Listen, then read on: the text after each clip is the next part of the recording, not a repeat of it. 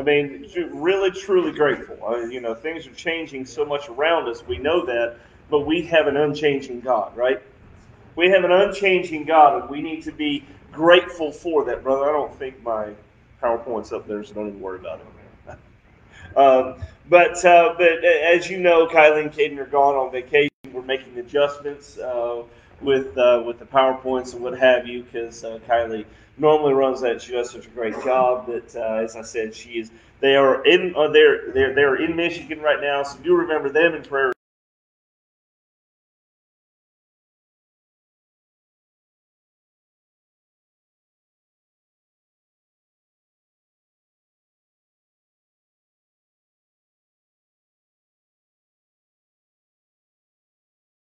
Moving from struggle to surplus.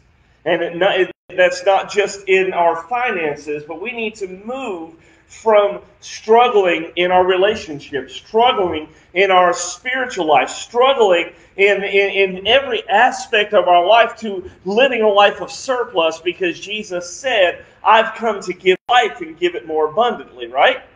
And so we talked last week about that, but today we're going to be talking about moving from death into destiny. From death into destiny. And so if you have your Bibles, go ahead and open it up to Ephesians chapter 2. And we will.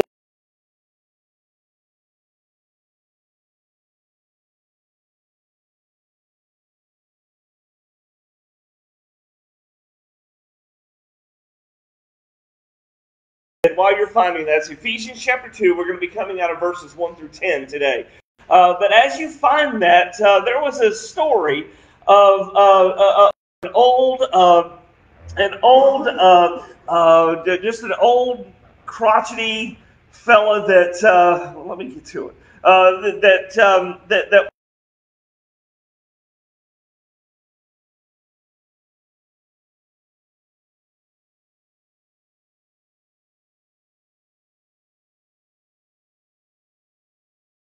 process of dying. He was on his deathbed, and he calls for his wife.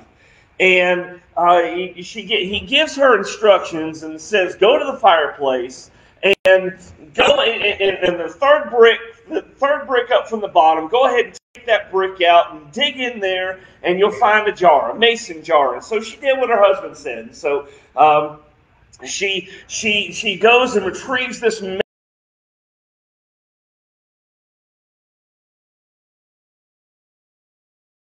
She finally got it out, and she looked at it. It was full of money. It was just full of money, and so she brings it to her husband, and he says, "Wife, I'm going to."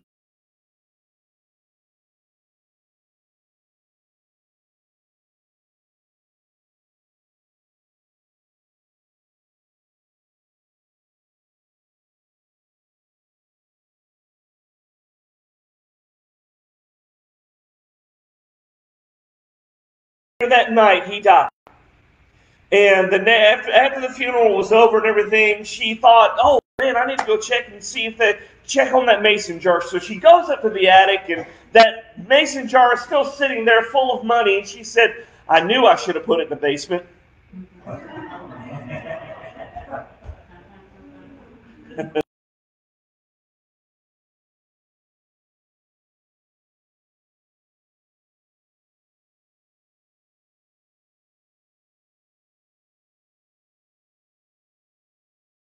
Has a destiny. Everybody's got a destiny, and we're going to look at that, and we're going to talk about exactly what we're going to be, how we need to live and move from death into our destiny. So Ephesians chapter 2, verses 1 through 10. The first thing that I want to talk today about, and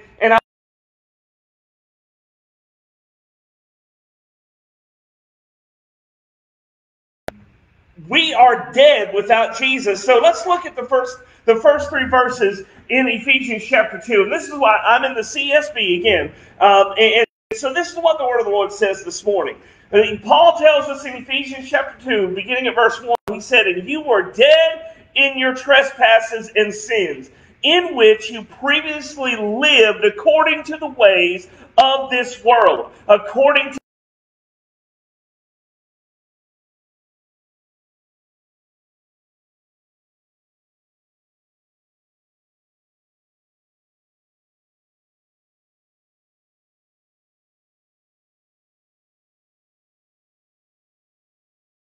flesh and thoughts. And we were by nature children under wrath, as others were also. So, how many know that we are dead, as Paul says, without Jesus? We are dead in our sins and trespasses. That's not really something that's talked about very much today in our churches. Let's just be honest. It's not talked about very much in our churches about how we need to live holy lives, how we need to be separated from this world, how we need to be different than what everybody else is. And if the world can't see a difference in us, then perhaps we need to visit.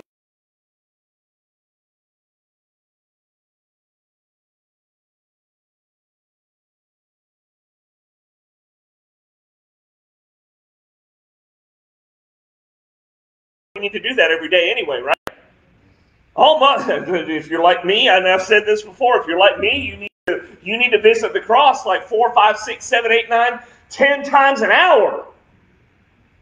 Well, see now, wait a minute, wait. Well, I mean, let's be honest. I mean, we live in a world, and we live in a world that has a prince of the power of the air. Who is the prince of the power of the air? The Satan, the devil. In other words, he is the prince over this earthly realm, as Paul said.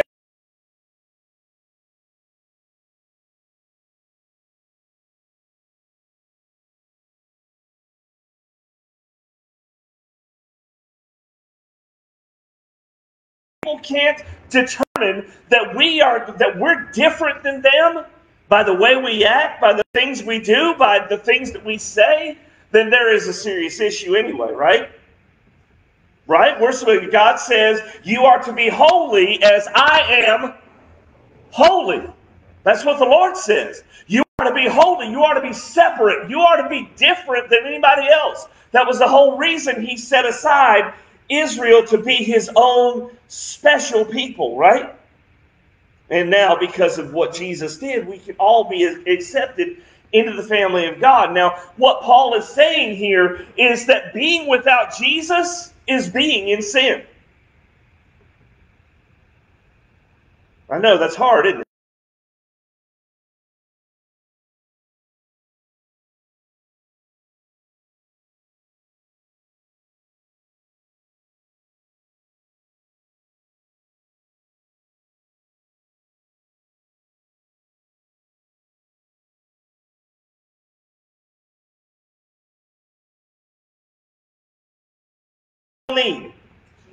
Jesus. We've got to have that relationship with Jesus Christ. If we don't have that relationship, and then that means we are living in sin. You can come to church all day long. You can come to church 7 days a week. You can come to church that doesn't mean a thing.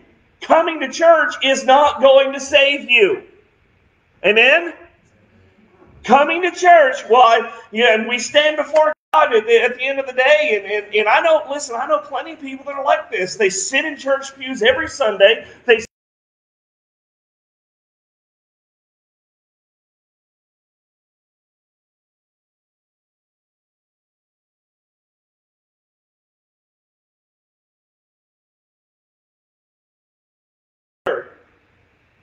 because there are going to be people that are going to be very surprised when the Lord looks at them and says,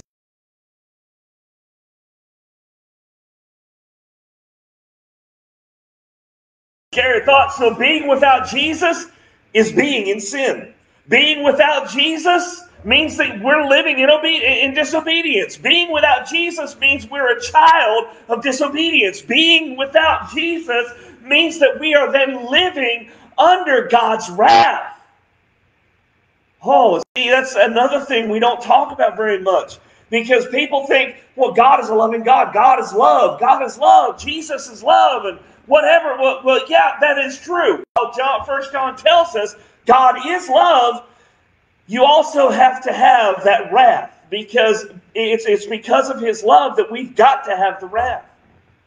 He can't, we're all going to be made responsible for things. And we're all living under a time of grace, and we'll talk about this later. But we're all living under this time of grace right now. How many know that to be true?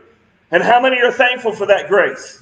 How many are thankful for that mercy? Because without that grace and mercy, we would fall under that wrath and he would wipe us out.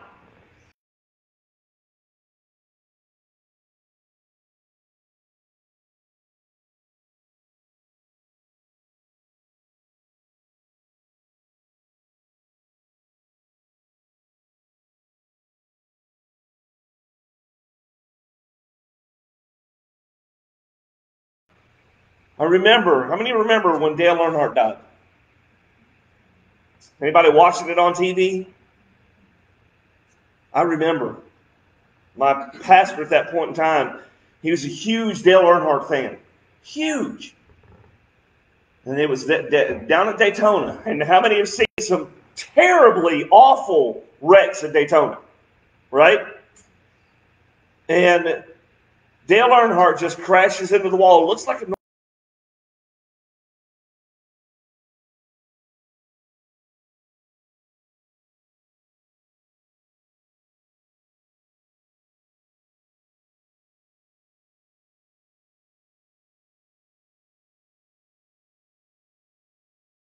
Dale just hit that wall. And that was it for him. Broke his neck, he died. So you never know. You just never know. And so that's why we have to live a life of holiness. That's why we've got to live this life that Jesus is going to be pleased with. Because we never know when we're going to step into eternity. We just never know. See, being without Jesus also means that you're serving Satan.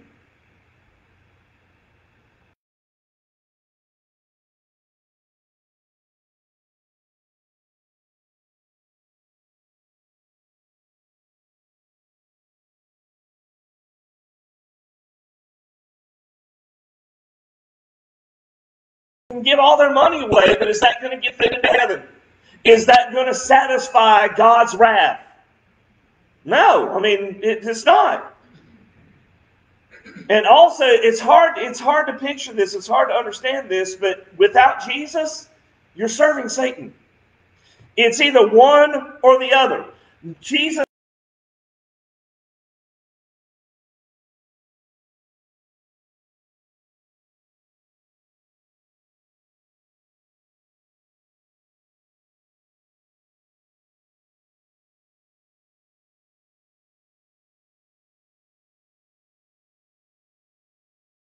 He talks about serving two masters. You can't serve two masters. You are either all in with one and all out with the other, or you hate one and you love the other. That's the one that it's either you're in or you're out. Don't get rid of it. We used to sing an old song, you better get in or get out. Don't get run over. I mean, it's either you're all in with.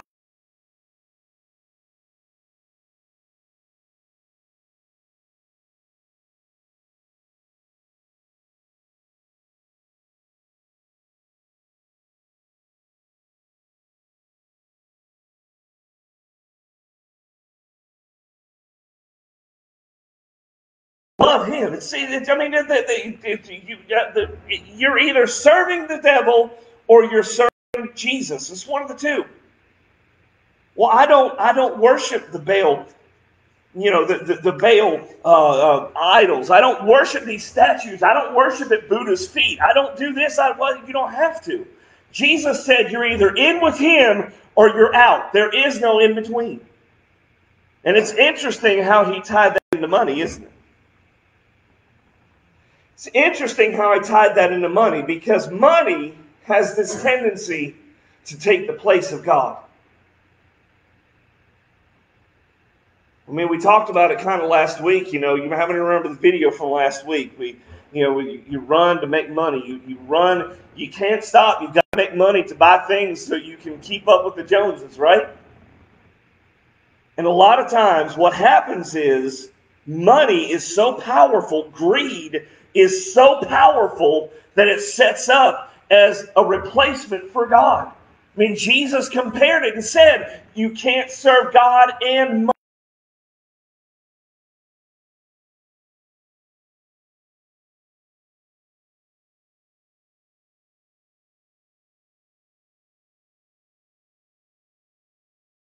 puts in there this little disclaimer. And why is that? Well, Paul talks about it in 1 Timothy 6:10.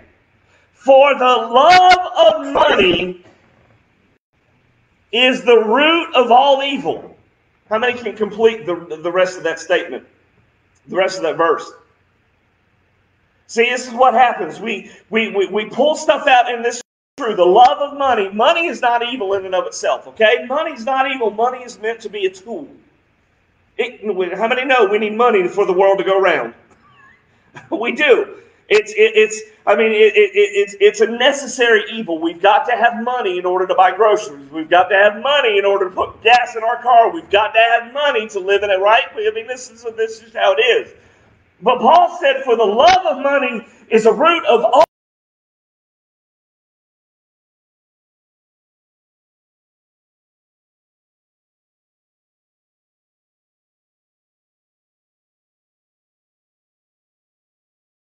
And by craving it, some have wandered away from the faith and pierced themselves with many griefs. We talked about the lottery winners last week, right? The lottery winners. There's actually a curse of the lottery. It's a show that was on several years ago, The Curse of the Lottery. And many of the people that win the lottery, the big lottery, the Mega Million, they die. They end up living in squalor, and then a lot of them have died. So we can see what Paul is meaning here. It's a root of many evils. Really, when you get down when you chip away at everything, yeah, you need it for this, you need it for that, but our love of money and chasing after that dollar can destroy us and destroy our relationship with the Father. It can destroy. So this first thing from moving from death into death,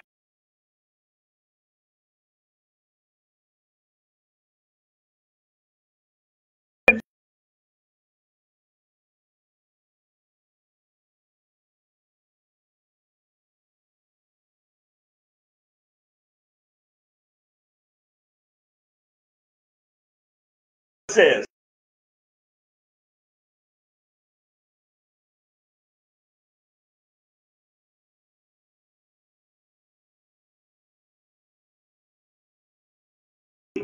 prepare, my friend, to follow me. Okay? Kind of makes sense. A visitor came by, though, read that, and added something to it. He added this, and he said, to follow you is not my intent until I know which way you went. So everybody, and what that said is true. We understand what the first part of that poem meant. It could come for you at any minute in time. You have to make sure you're right. You have to make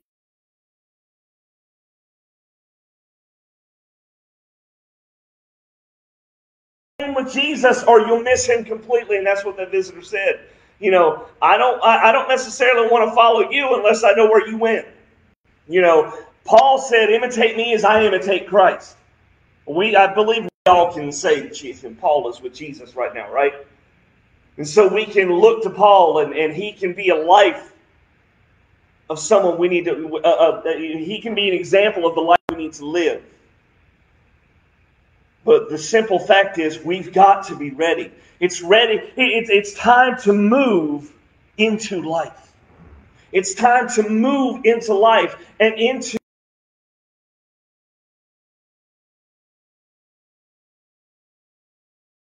His but God and His grace.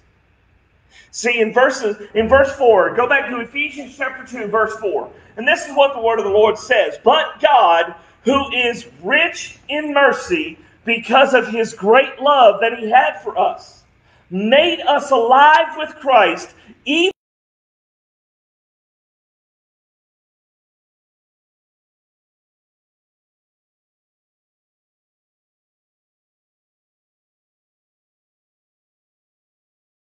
so that in the coming ages He might display the immeasurable riches of His grace through His kindness to us in Christ Jesus.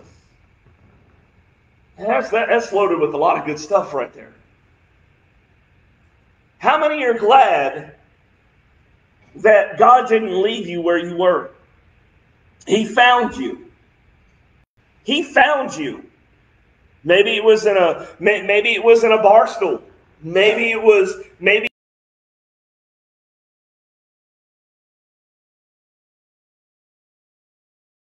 Now, did I fail him many times after that? Absolutely. Absolutely. Do I still fail him today? I hope not as much, but yes, I do. I'm not perfect. But that's where we can look and say, but God and His grace. We all need to be thankful for the grace of God, as we've already talked about this morning. We need to be thankful for the grace of God because it is by His grace that we're sitting here. It is by His grace that we're here right now. It is by His grace that we are saved. It is by His grace that we are seated in heavenly places. Oh, yeah. It is by His grace. It is by His mercy that He rains down on us that we're here today. Every one of us experiences God's grace, whether we know Jesus or not.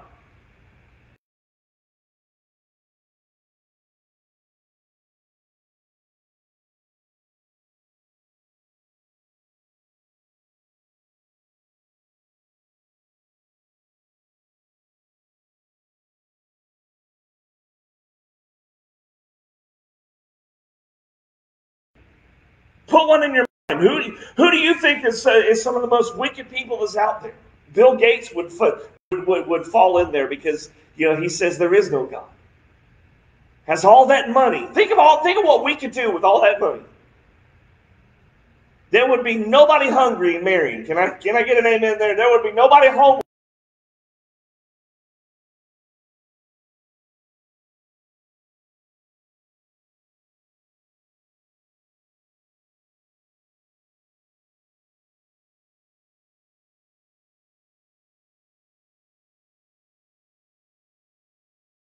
Everyone is experiencing God's grace.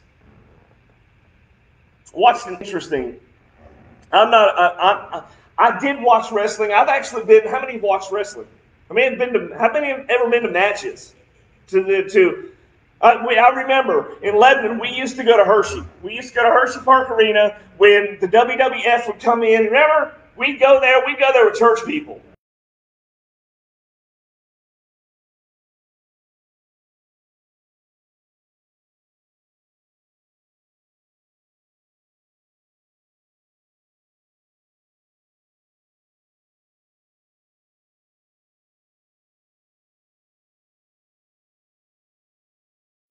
Documentary on Ric Flair. And I had no idea until I watched this. It was here in North Carolina, on the east side, the East Coast, down in the Wilmington area, I believe. Ric Flair was in a plane crash. Anybody remember that? He was in a plane crash down the eastern side of the state. Broke his back.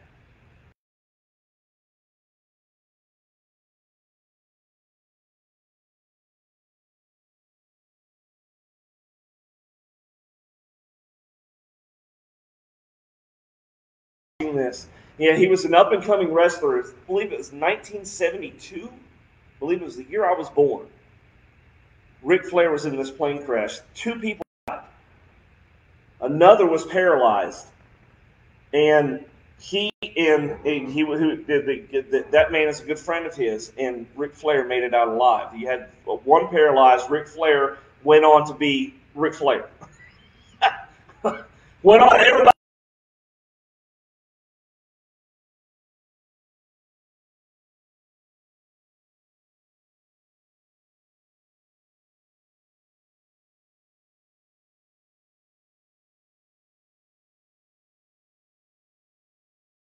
You never know when things are gonna end up going bad for you. You never know when you're gonna step into eternity. You never know.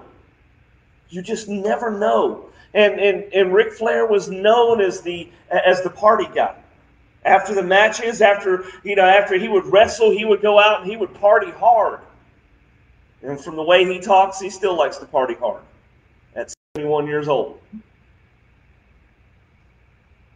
I can just think, man, what did God have in store for him that he walked away from? See, we need to understand God's got a destiny for us. He's got something for us. He wants us. And Ric Flair, whether he realizes it or not, he is a product of God's grace. We're all products of God's grace. God wants to do something with all of us. He wants us in His life. God, He wants to be in our life. He wants to overtake us with His grace. He wants us to walk into our destiny. But the thing is, we like to think we know what our destiny is better than God does. Don't we?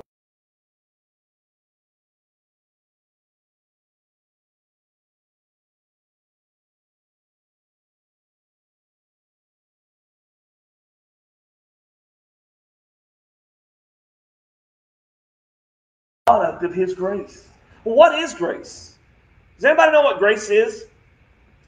What do you think grace is? Anybody? Unmerited favor. It's almost like she was reading my notes. It's almost like she's been in this for a while. Unmerited favor. I looked it up in the dictionary. And grace is compassion or forbearance shown especially to an offender or to one subject to one's power, or to one subject to one's power. Compassion or forbearance, unmerited favor. God's unmerited favor, His undeserved favor and mercy. I can look around the room and look in a mirror, and I can say that I did not deserve His grace and His mercy. Nobody does. It's only because of what Jesus did that we experience that grace and that mercy now. Even in our sinful state, as Paul says in Ephesians chapter 2, even in our sinful state, God showed mercy to us. Even though He knew we would reject Him, He showed mercy to us. Even though He knew that Brother Benny was going to fall, He showed mercy. Even though He knew I would fall, He showed grace and mercy to me. Unmerited favor. This world is experiencing that unmerited favor whether they realize it or not. This world is a fallen world, isn't it? This world is headed down a path of destruction. Even the experts say it. Even those that don't believe in God say it. Granted, they think aliens will come and destroy the world, or climate change is going to take out the world, or we'll end up like the dinosaurs and blah, blah, blah, blah, blah. A meteor will hit. I mean, this is their explanation. But we know by reading God's Word, this world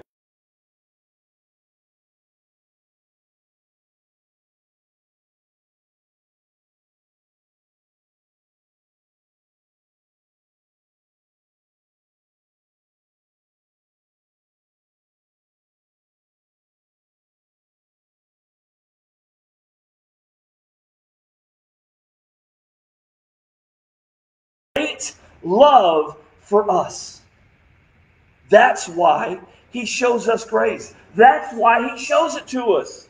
For those who say God is not a loving God, they look at the Old Testament, they point to the Old Testament, and they question how God can be a loving God when so many people in the Old Testament died.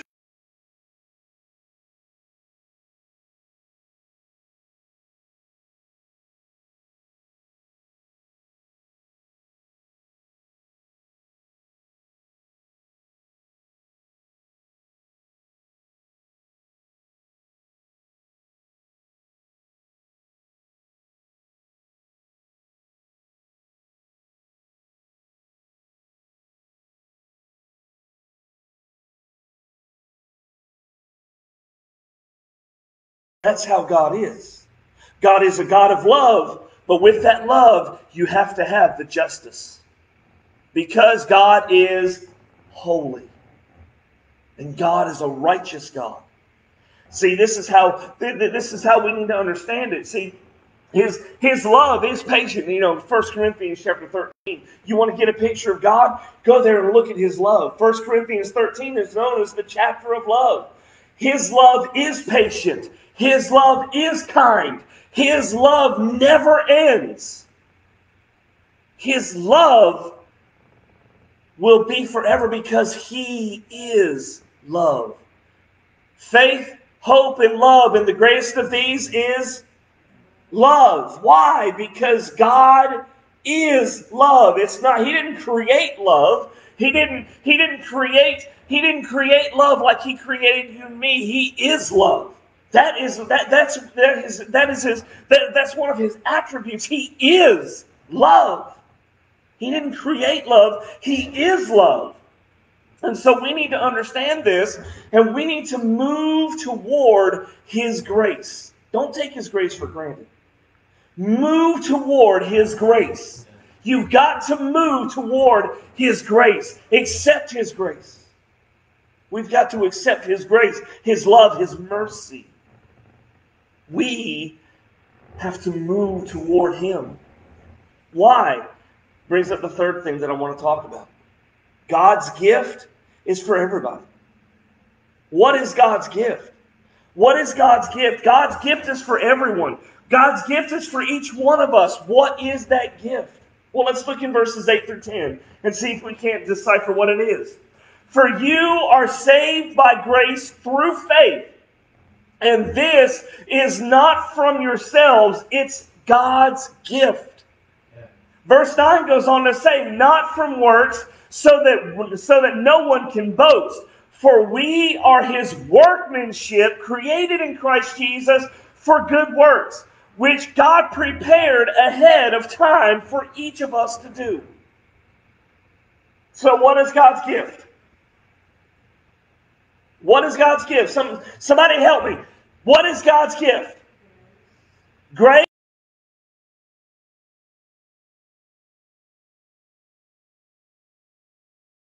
You are saved by what? Grace. Okay, so you are saved.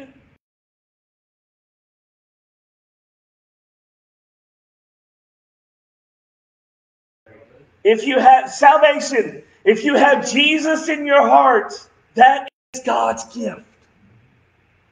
God's gift is for everybody. We can't determine who God's going to save. We can't say, well, they're not good enough. They're not good enough. I saw them yesterday. I know they're not. We can't do that. It's not for us to say who gets saved. Because God's grace is for everyone. God's salvation is for everyone.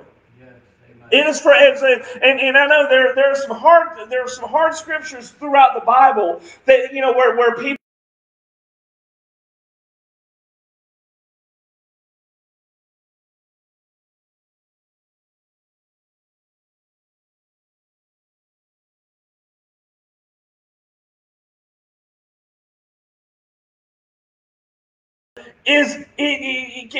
everyone, God wants everyone to be saved. That's why we're still here.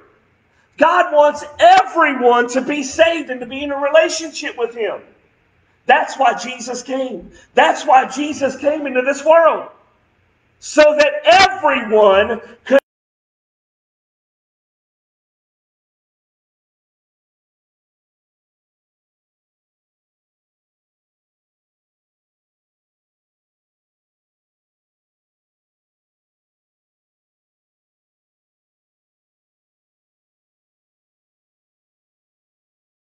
over completely to Satan to be used as the Antichrist. It is for him too. I know that messes with you. The messes with when you begin to think about God's grace and you begin to think about the salvation that Jesus came to give, it's for everyone. Think about the most wicked person you know. Again, the most wicked person you know. The one that says GD every other word. The one that drops the F-bomb just like it's normal English. The one that sleeps around with 50 women on a night. See, I mean, think about it. The most wicked person you can think of. Jesus died for them, and this gift of salvation is for them as well.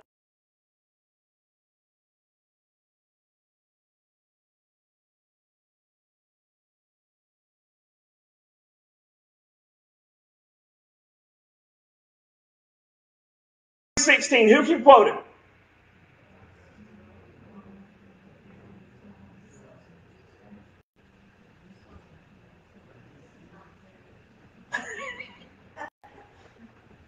Okay, so who can quote 17 and 18? Because 17 and 18, that's John 3:16, the most famous scripture in the world. How many would agree with that? They hold up John 3:16 at football games, basketball games. You always see somebody with a sign, John 3:16. My thing is, especially now, if they don't know the Bible, they don't know what that says. Okay? But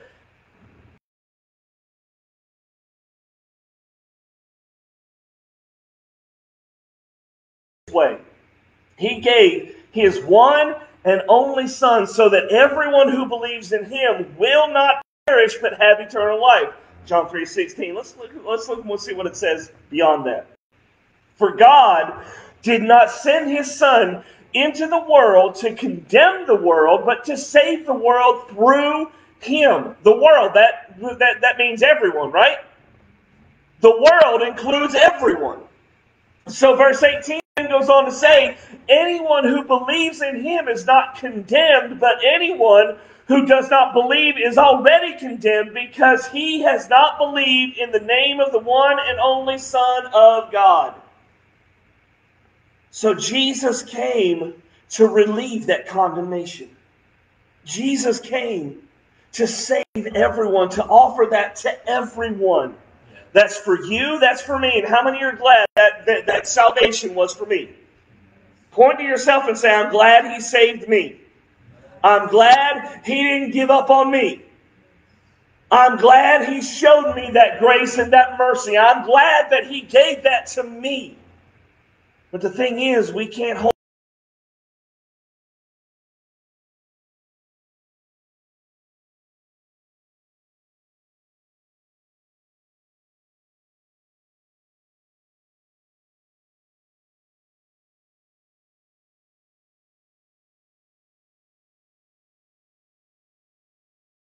the greatest sign of love.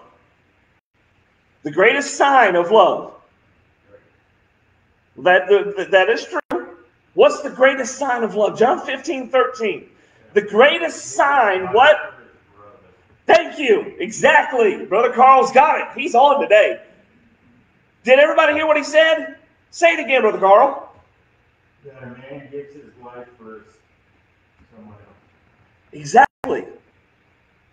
Jesus said the greatest sign of love is that a person gives up his life to save someone else. He says friend in John 15:13, but then Jesus goes on to say, you're my friends if you do.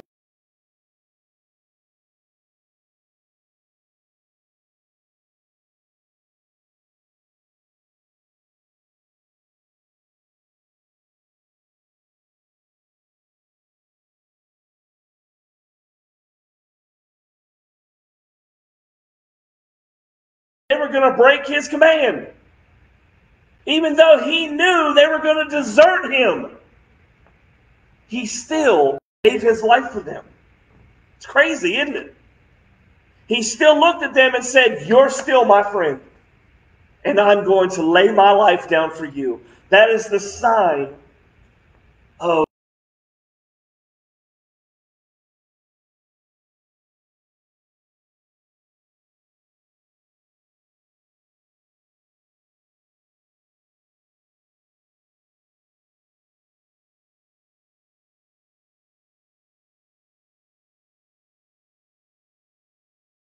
that free gift of God. See, how many love gifts? I love to open gifts. I know we're all at this point where I would just rather give gifts away, right? But let's be honest, we like to receive stuff too, right? Father's Day was last week, and I actually posted this on Facebook. Kids didn't have a lot of money to do anything for me. And so they gave something that money will never buy. They did something for me that's more cherished than anything money can.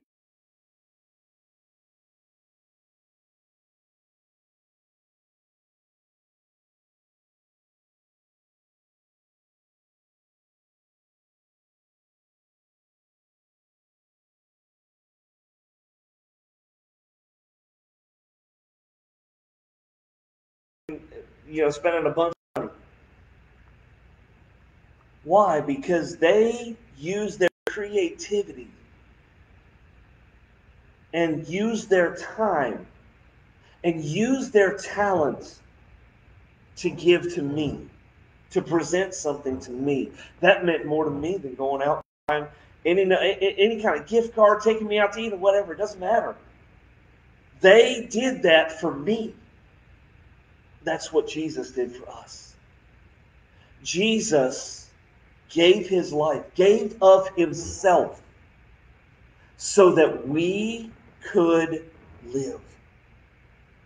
What greater gift could we ever want from him?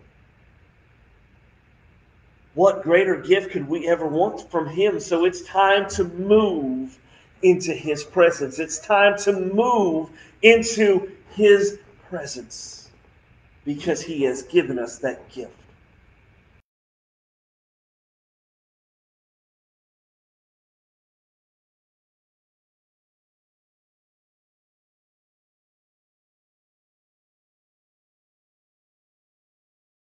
We get to choose whether or not we want Jesus. Again, this goes into that we're all predestined to be with the Father because we are his creatures. We are his creation. Jesus gave his life for each one of us, but yet God loves us so much that he allows us to choose. It's really, when you think about it, it's kind of like this. It's kind of like okay, so let's just think about this for a second. iPhone or Android? Which would you prefer? iPhone or Android?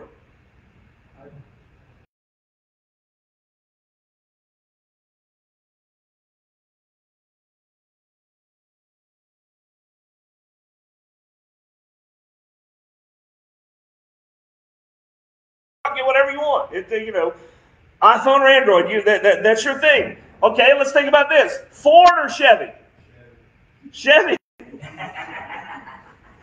Do we have any Ford fans in the house? I don't see any Ford fans at all. Oh wait, Sister Leo is that must be an interesting conversation in their house. Dodge. Okay, there's found on road dead. That's what. Never mind. Okay, so okay. One last thing: McDonald's fries or Chick-fil-A fries? Chick-fil-A all the way for me. I used to love McDonald's fries, but I got saved, and now I love Chick-fil-A's more. But really, I mean, you think about it. These are silly choices, but we have the option to choose. So you have the McDonald's and the Chick-fil-A sitting at the same exit. I'm going to go for Chick-fil-A every time. That's just me, and my whole family would revolt if I didn't. That's kind of how we operate.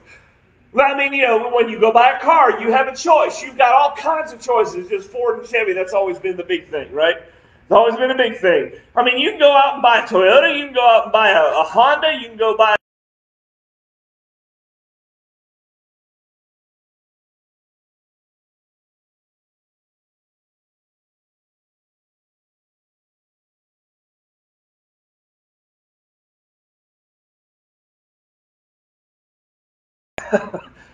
But it's our choice. We can go out and we have all these choices in the world, and following Jesus is a choice. Following Jesus is a choice that we have to make. It's a choice. You either choose to follow him or you choose to walk away from him. It's just the way it is. Now, as we said earlier, there is no in between. I mean, you can choose to follow him or not. It's your choice. That's why that's the crazy thing. God didn't create us to be robots. And it means something more to Him when we choose to follow after Him, when we choose to praise the Lord, when we choose to serve Him with all of our heart. That's really what God wants. And it means so much more.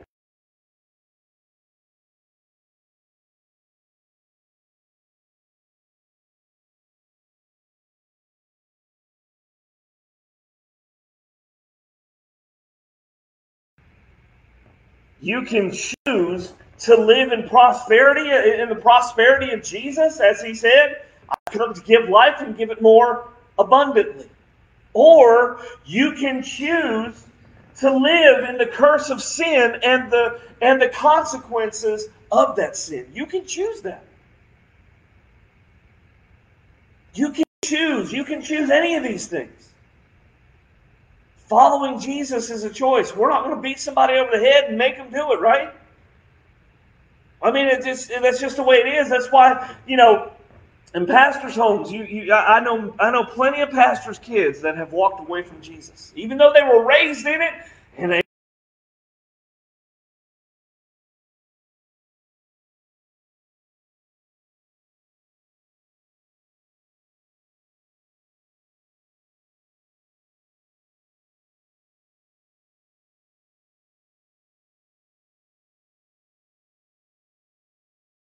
consequences and the possible fact that I will miss Jesus and spend eternity away from Him. See, God allows us to choose whether or not we will commit ourselves completely to Him. It's our choice. Paul's conversion, you think about it. We think, well, Paul's on the road to Damascus. He's on the road to kill all the believers, right? That was his thing. He was on the road to kill all the believers. Jesus met him, knocked him off his horse. Knocked him off his horse. Yeah, how many would say Paul had an experience with Jesus at that moment in time? But you understand,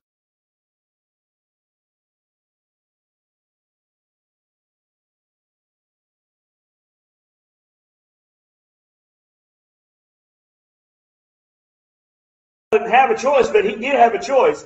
God was just very extreme in getting Paul's attention. And sometimes it takes that extremity to get our attention too. Sometimes it takes Jesus going to the extreme to say, hey, it's time for you to make a choice.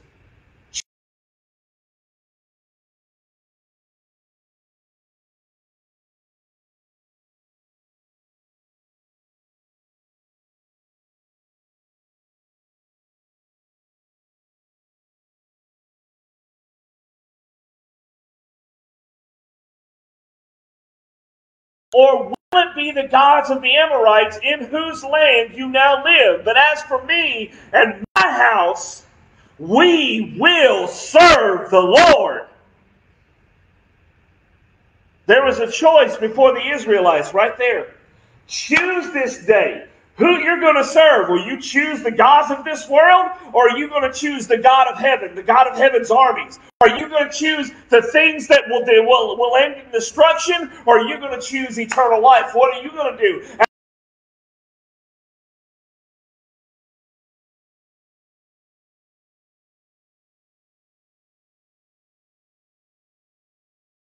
As the protege of Moses.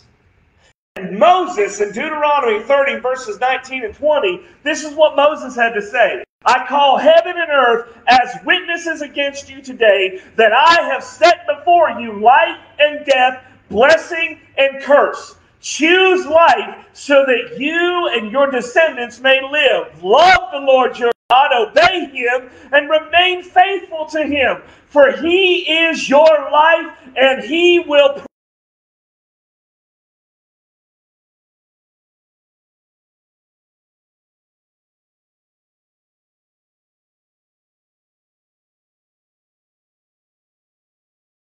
or death, blessing or curse. And what did the Israelites, for the most part, choose? Death, curse. We see what happened with the Israelites. The Israelites ended up in a world of mess. We have that same choice. Every day we wake up, we have that same choice. Life or death, blessing or curse. Choose today what you're going to do. Moses was begging those people. He was begging the Israelites.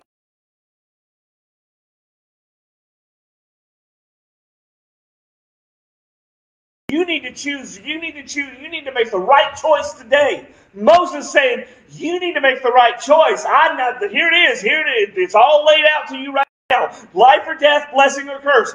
What are you going to choose? Please choose life. That's essentially what Moses is saying. That's what Joshua is saying. Please choose life.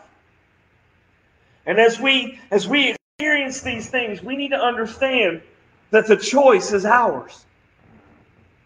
We have these choices before us. It's time to move toward God and His blessing. It's time to move toward God into our destiny. Choose today. Who will you serve?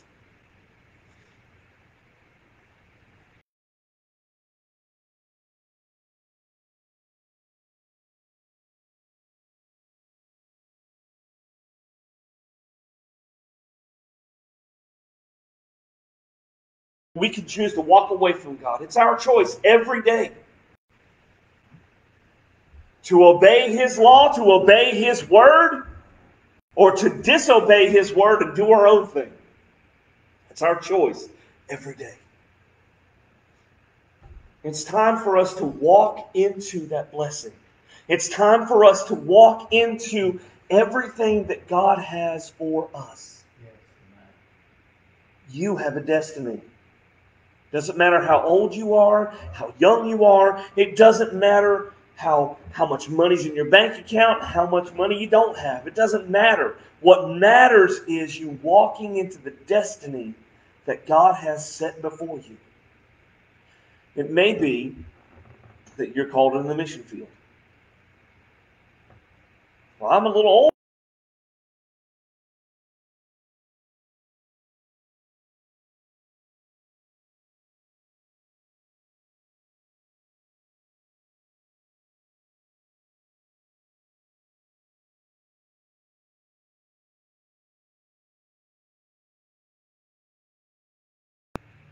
Long in the tooth, I guess you could say.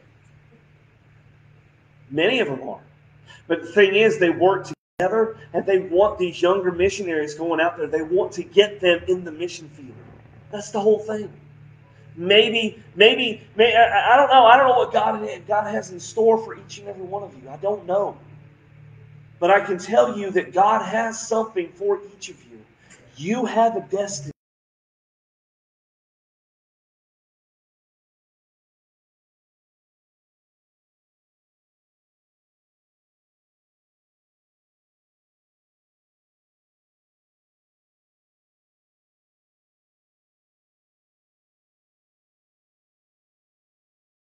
Verse 9, Paul says this: if you confess with your mouth Jesus is Lord, and believe in your heart that God raised Him from the dead, you will be saved.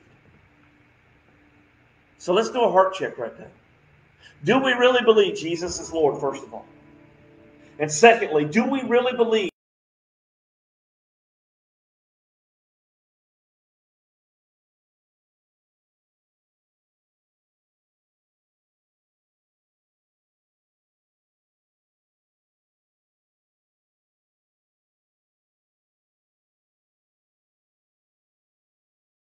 to happen? The Bible makes it very clear that it's not what you do that will get you into heaven. It's not what you do.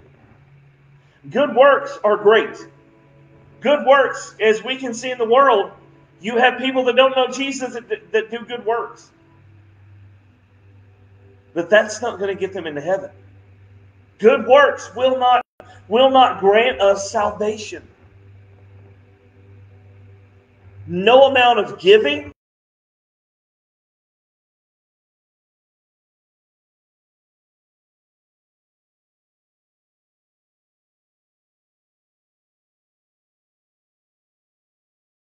today. There is no amount of those things that will get you into a relationship with God. Now, with that, if you know Jesus, the good works, the good deeds, the kindness should be something that we automatically do. Because God's love, the salvation we have, will push us to show grace and mercy to others. And so it's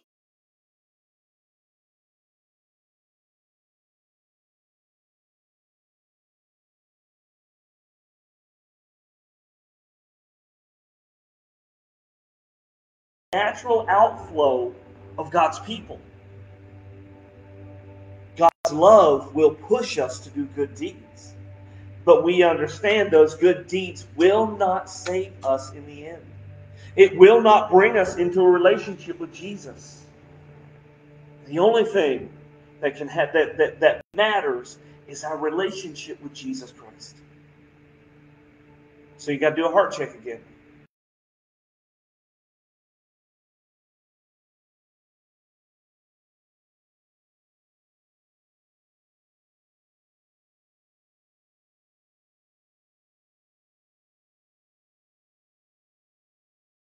It's time to do a heart check. How well do you know Jesus? Has it gotten to be mundane? Do you know Jesus? Well, let's start there. Do you know Jesus?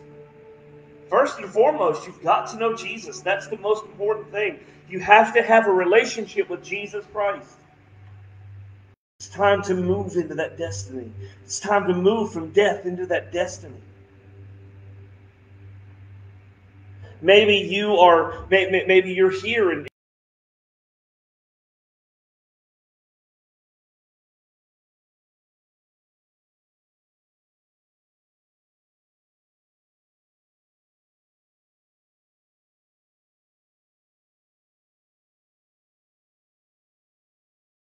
take for granted what Jesus actually did for you. Maybe you take for granted what Jesus did for you and how He willingly laid His life down for you so that you can have eternal life. He paid the ultimate price so that you could live. Maybe you forget that. Maybe you take that for granted. Maybe you take God's grace for granted. Here's what I want us to do. I want to Facebook. If you're out there and you're listening, I want you to. This is and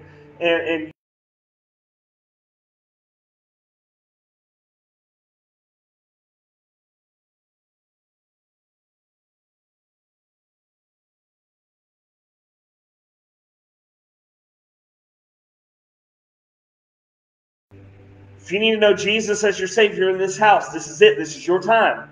I want everybody repeating this, and I want everybody to mean this from your heart, okay? Say, Jesus, I recognize that you gave yourself for me. I ask that you come into my heart, that you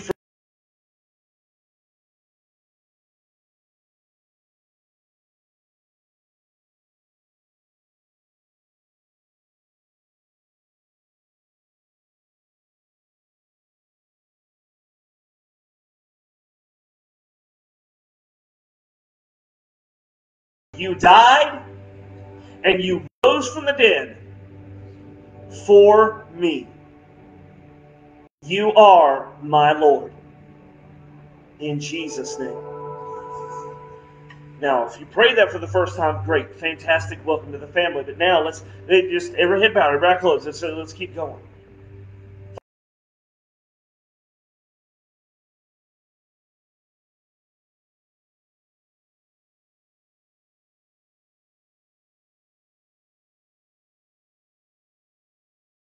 I ask and pray that you restore the passion for the relationship with you to everyone's life. Let us not take for granted what you did for us. Let us not take for granted the heavy price that was paid so that we could live. Father, let us live lives according to you. Let us live lives that are pleasing to you. Let us live lives with a missional mind.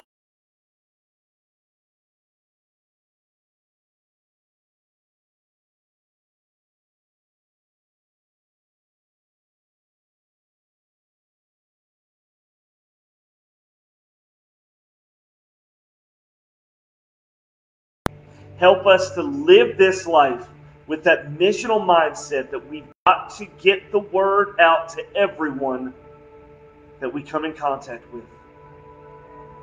Let them experience your love through our actions. Let them experience your grace through our words. Let them experience your mercy through everything that we do. Because you showed grace and mercy to us. We thank you, Lord. And we praise you. In Jesus' name.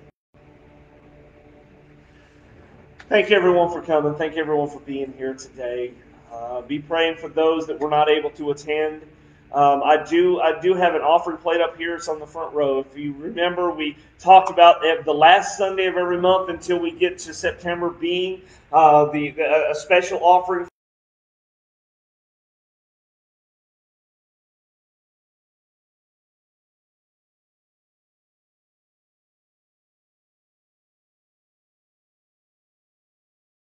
On July 11th, you can do so if you want to make the donation through our online giving or our text to give app. You can do so as well. It's really simple. You can just earmark that for the global outreach offering. That'll be fantastic. But again, the offering plate is up here on the front row. If you remember it and you feel led to do so, please give to that. Because remember, our goal is $5,000 this year. That is our goal. So we want to be able to give that to the global outreach offering, and we want to be able to bless our missionaries. Amen. Amen. So thank you guys for coming. Let's all stand and we'll be dismissed in prayer. Father, we thank you for this day. We thank you for all that you've done. We thank you for who's here. And we pray for those who aren't here. We just ask and pray that God, you would work and move in our lives. Give us a safe week. And Lord, let us enjoy the holiday next week. And Father, bring us back at the appointed time. And Father, we just give you glory and honor for all that you've done. In Jesus' name, amen and amen. Shake hands, be friendly, love each other before you go. We got a sign-up sheet for the meal the 25th of this month. 25th of this month is a meal.